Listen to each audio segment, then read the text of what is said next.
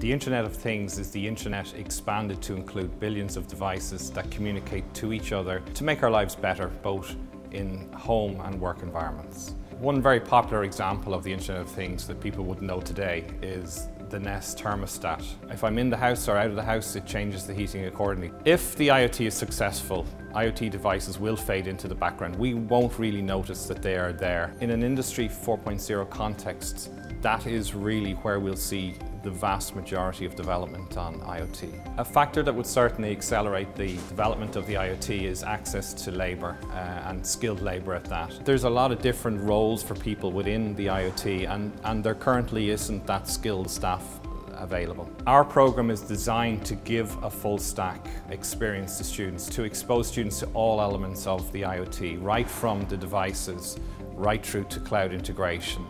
Find out more about the exciting IoT courses taking place in DCU by clicking the link above.